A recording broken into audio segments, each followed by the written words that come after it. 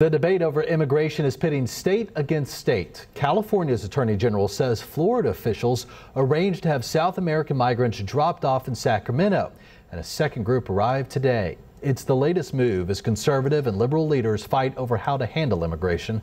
ABC's Melissa Don reports.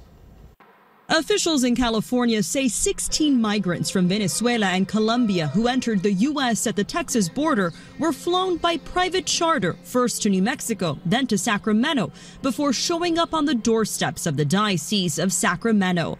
The group of mostly men were allegedly convinced to board a private plane with no prior arrangement or care. Shocked community leaders are working to provide the migrants, who range in age from 18 to 30, with food and free medical and legal services. And it's just heartbreaking that having come to the United States, that they would be treated in that fashion, that they would be deceived.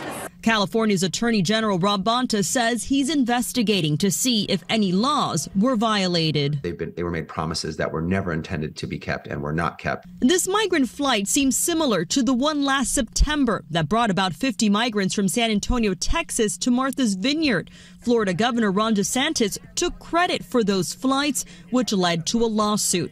And Attorney General Bonta says he's seen evidence Florida may have been involved in the migrant transport to his state. We think it's the state of Florida. We think that because there's documents that were given to the migrants to sign with the name of the state of Florida on it. It's their voluntary transportation program. It's the same program that was used in Martha's Vineyard. According to the Sacramento nonprofit assisting the migrants, the group all have pending court appearances, and due to them being transported to California, there will likely be delays in their asylum process. Now, we've also reached out to the state of Florida for a response, but have not heard back. In Los Angeles, Melissa Don, ABC News.